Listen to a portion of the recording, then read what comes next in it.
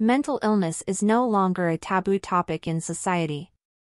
More and more members of the royal family openly admit to having experienced an emotional breakdown.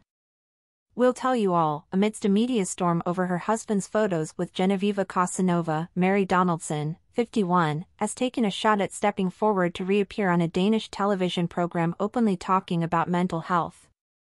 Prince Frederik's wife gets candid with doctor and presenter Peter Kvartrup and for the first time says she has also had a bout of depression and illness the royal household believes she has already overcome. The Crown Princess has worked for many years to combat depression and focus on mental health, reads the text accompanying the promotional video. This unknown revelation got us thinking about all the members of royal houses around the world who suffer or have suffered from mental health issues. From Masako, Empress of Japan, to Prince Harry or Charlene of Monaco and others. One by one, we will look at the reasons that made them suffer from this delicate illness.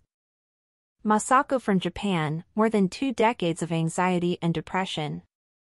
Masako's life changed completely when she became engaged to Prince Naruhito. The strict protocol of the imperial household, compounded by the necessity of having an heir, plunged a very young Masako into a well of anxiety and depression. In 2004, the Crown first spoke of depression and then retired from public life.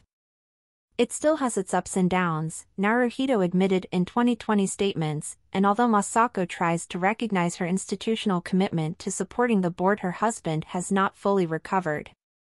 Naruhito and Masako from Japan. Masako acknowledged that she will make every effort to recover so that I can support the emperor and fulfill my role as empress. Charlene of Monaco has been dubbed the sad princess. Although she never publicly confirmed that she suffers from depression, on her wedding day, her earnest and long-suffering gesture traveled around the world, crowning her as the sad princess. Years later, it was her cousin Christa Mayhofer-Duker who admitted in an interview that the South African had an abortion before giving birth to twins, a loss that plunged her into deep sadness. She always looked lost, sad, and even thought she would never get pregnant again and they wouldn't be able to give the principality an heir, she said. Although she managed to recover from this setback, she was ruined by illness as a result of a bacterial infection in 2021. So on his return to Monaco, he was admitted to a private clinic in Switzerland. Prince Harry has fallen into depression following the tragic death of his father.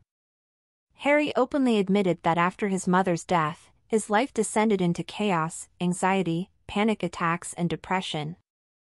My way of coping was to hide my head in the sand. Refusing to think about my mother, he admitted. As he became an adult, he put himself in the hands of professionals who helped him through Lady Di's tragic death. Therapy prepared me to deal with anything, and I was in an environment that encouraged me to talk about it. It was better to keep quiet.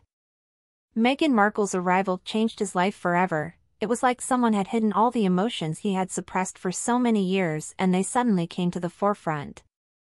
Being with Meghan, I knew that if I didn't go to therapy and fix it, I would lose the woman I wanted to spend the rest of my life with. Magdalena of Sweden fell down a well for love. Princess Madeleine of Sweden is another member of the royal family who has fallen victim to deep depression. The daughter of Carlos Gustavo and Silvia was about to marry lawyer Jonas Bergström when she found out that he had cheated on her. Her grief was such that she took refuge in New York City to hide from the media attention, a scene in which she met her current husband and father of her 3 children. Mental health issues have also haunted Norway's royal family. Artist and writer Ari Behn, the former husband of Princess Martha Louise, took his own life at the age of 47 after years of battling depression. Erika Ortiz, sister of Queen Letizia, and Ines Sorogita, sister of Maxima of Holland, also met tragic ends.